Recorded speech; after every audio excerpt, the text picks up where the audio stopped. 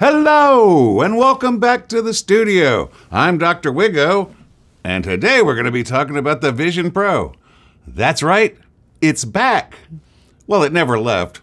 In fact, I got it out about a month or so ago to watch the Captain America movie, which I can't remember the title of, with Harrison Ford, you know, because it was in 3D on Disney+. So I said, well, I'll pull that out and watch it. And then I said, well, I need to make a video about the Vision Pro again. Except then all this other stuff happened, and that's the videos you've been watching over the last several weeks. And in those videos where I did the iPad OS 26 and the Mac OS Tahoe 26, I said, and next I'll do the Vision Pro OS 26, VisionOS 26. Yeah, one problem. VisionOS 26 does not have a public beta. It only has developer betas. I'm not a developer, so I don't have it. But I promised a Vision Pro video. Primarily, I'm going to be talking about VisionOS 2.6, which came out in July. Yeah, it's not the same. And then I'm going to talk about some of the changes that have been made in the OS over the last year. Then I'll do some demos. Then I will talk about VisionOS 26, but I won't be able to actually show it to you because I don't have it. But I do have the Apple stuff from before, so I'll show that. And then at the end, I'll talk about some of the rumors that have been going around about Vision Pro, and there's some decent ones. So that's where we're going. So the first chapter will be about the OS updates up to 2.6 with some demos. Then I'll talk about VisionOS 26 in the chapter after that, and then we'll talk about the rumors in the chapter after that. So that's where we're going. So the Vision Pro came out in January, like a year and a half ago, and in September they released VisionOS 2.0, which added some things to photos and did persona improvements. Yeah, somewhat improved. Then 2.1 in October was bug fixes, and then 2.2 in December was the widescreen Mac display, which I demoed in this video right here, where I showed using it as a monitor for my Mac Mini, and I have not really used it for that since. I, again, mainly use it for content, and we'll talk about the content because there's some good content that's coming along and has come along and is still continuing to come along. Then 2.3 in January was more bug fixes. And then 2.4 in March, they added the Spatial Gallery App, which I will show you in here in a minute, and the Vision Pro app for the iPhone, which I will also show you. Then came VisionOS 2.5 in May, which added a Vision tab in the Apple TV app, which I will show you in here. And 2.6, the most recent one in July, it's again more just bug fixes. But let's talk about some of this stuff that came out. First off, the Vision Pro app. So the Vision Pro app has like new apps and games this week, and it's some of the new episodes on Apple TV, like Wildlife, new in the Spatial Gallery app, which we'll go look at in a minute. Jurassic World Rebirth just came out in 3D. That you can buy on Apple TV. And this week, Superman came out in 3D that you can buy for $30. It's still in theaters, so you can get it in 3D. Why did they release it now when it's still in theaters? Because Peacemaker Season 2 comes out this week, and apparently it does a lot of stuff extending the DCU. James Gunn wanted everybody to be able to see Superman before they started watching Peacemaker Season 2. So you can get Superman now in 3D. Which I have purchased and I will be watching later. Beautiful Things app that they tout, the best apps to keep near your desk, tape a trip to an interactive museum, new in the Spatial Gallery. It's basically advertising. Spatial Scenes coming in VisionOS 26. We'll talk about that in a little while.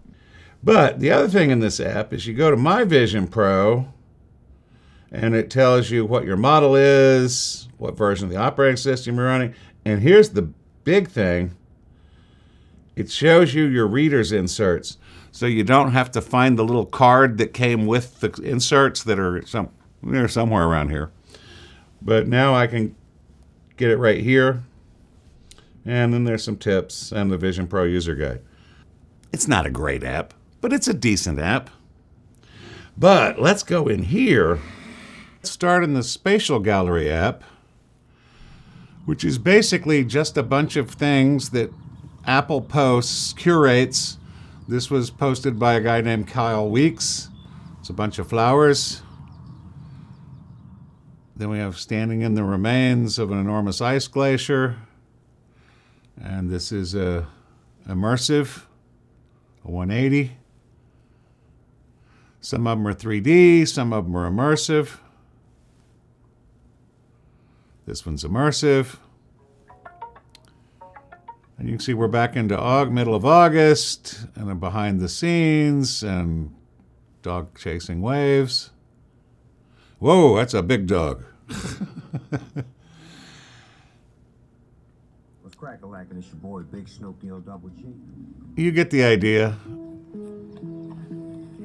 It's nice. It's kind of like advertising, and also it's a good demo thing. So if they're showing it off in the store, or if you have a friend over and you're trying to show off,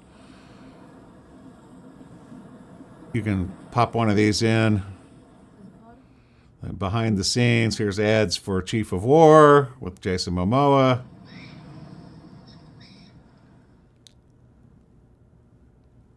Explore POV.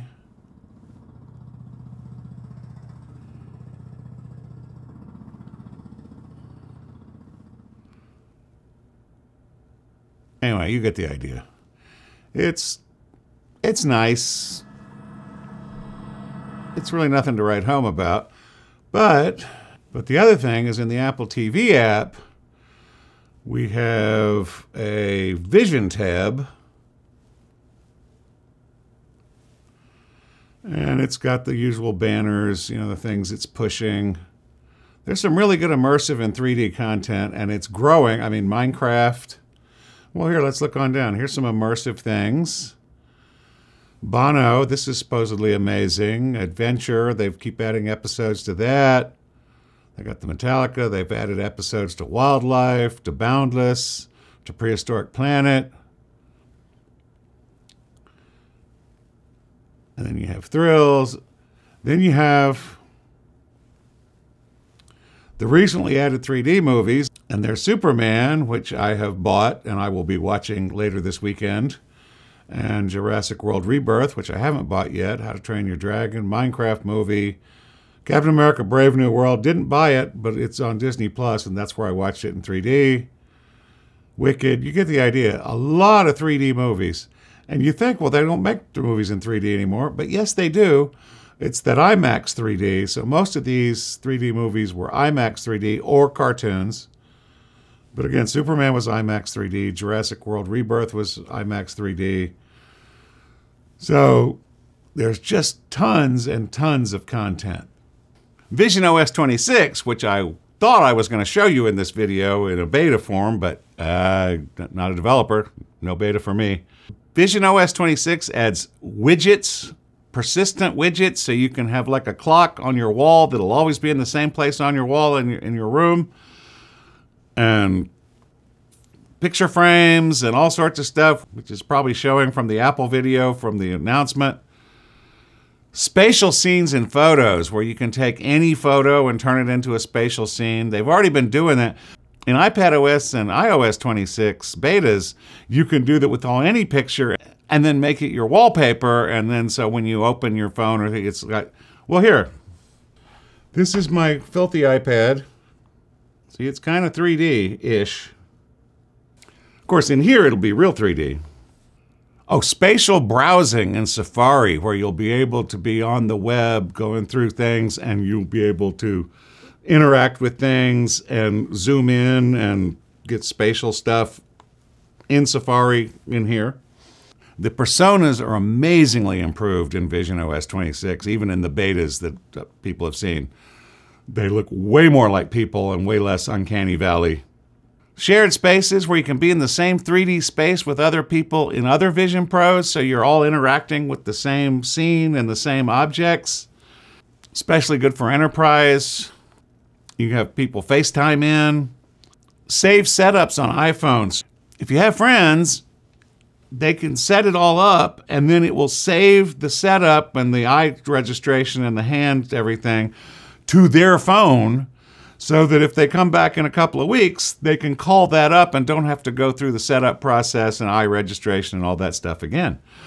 Very handy, and again, very good for enterprise because you can have multiple people sharing a Vision Pro. Because they are still $3,500. They've announced new accessories which will be available with VisionOS 26. The Logitech Muse, it's like a pencil that you can draw in 3D in the air. I hope I have someone actually doing that. It's not just me doing this. And the Sony PSVR 2 game controllers will also work now, so you'll be able to game in here using the PSVR 2 controllers. Of course, I gave my PSVR 2 away, but who knew I'd be able to use the controllers a year later? Native playback of 180 and 360 videos from GoPros and Insta360s and certain Canon cameras. Plus, look to scroll so that when you're reading something and you get to the bottom, it'll start scrolling very slowly. That's a quick preview of VisionOS 26. Now let's talk about the rumors. The Vision Pro 2. According to all the skinny, it's going to have an M5 chip. Same basic hardware, except they're going to possibly come up with a better strap. Like that would be hard. Well, this AnaPro V2 that I have, that works great for me. May not work for you, but it works great for me. And the hot part of this rumor is, as soon as the end of 2025. So we may have a Vision Pro 2 in 2025. And no, I will not be buying one because it's going to be the same bulky thing. It'll have a faster processor, but I'll limp along until something better comes along. The other big rumor is Apple's going to bring out smart glasses in 2026. Now, they're not going to be the AR glasses that they want to get to. This is just going to be like the Meta Ray-Bans and those things where there'll be some functionality, but it will not be, you'll not see things floating in front of you and 3D objects that you can play with. That's down the road, 2027, 2028. And then, of course, the other rumor that's still persisting and has some backup is they're going to redesign a lighter, cheaper version of the Vision, but they're going to call it the Vision Air maybe. Again, rumors. And that's rumored to be 2027. So we may get another Vision Pro, an updated Vision Pro with a M5 processor by the end of the year or probably the beginning of next year, of 2026. And then the Vision Air, the one people will be better able to afford, will come out in 2027. So that's my Vision Pro report. I'm sorry I couldn't show you VisionOS 26, but again, I don't have access to developer betas. I'm not sure I want it. And there is no public beta, so there was no way for me to show you what it is other than the Apple clips from their announcements, which may or may not be what it actually looks like because, you know, remember Smart Siri? Still coming, so they say. So that's really it for today. I'm not going to tell you what I'm doing next week because I don't know. I have like 7 videos I need to make over the next few weeks. I want to get ahead a little. And they're on all sorts of topics. I got a tripod. I got all sorts of stuff. But there will be a video every Sunday, as always. So stay tuned. Thanks for stopping by. See you next time. Bye-bye. Now I got to go start working on all these other videos I got to make. Thanks for staying to the end. Bye-bye.